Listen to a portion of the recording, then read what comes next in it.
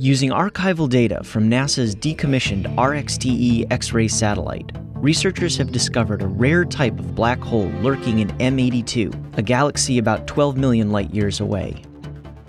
Known as M82 X-1, the object is the galaxy's brightest X-ray source. It was long suspected of being an exceptional mid-sized black hole, too big to be made by a dying star, yet much smaller than the monsters found in the hearts of galaxies.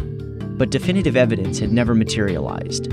Now, through careful analysis of RxTE data, astronomers have shown that M82 X-1 weighs in at about 400 times the mass of our Sun. Measured masses for black holes formed by stars reach about 25 solar masses, and those found in galaxy centers weigh at least 10,000 times more.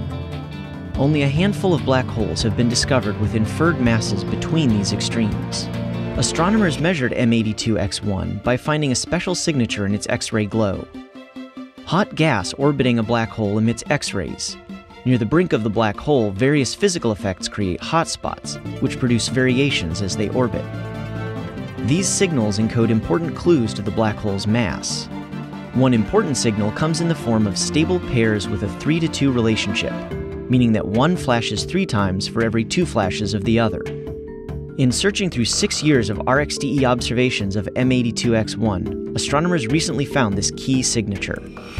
One hotspot flashes 5.1 times a second, while the other flickers 3.3 times a second, a solid 3-to-2 relationship.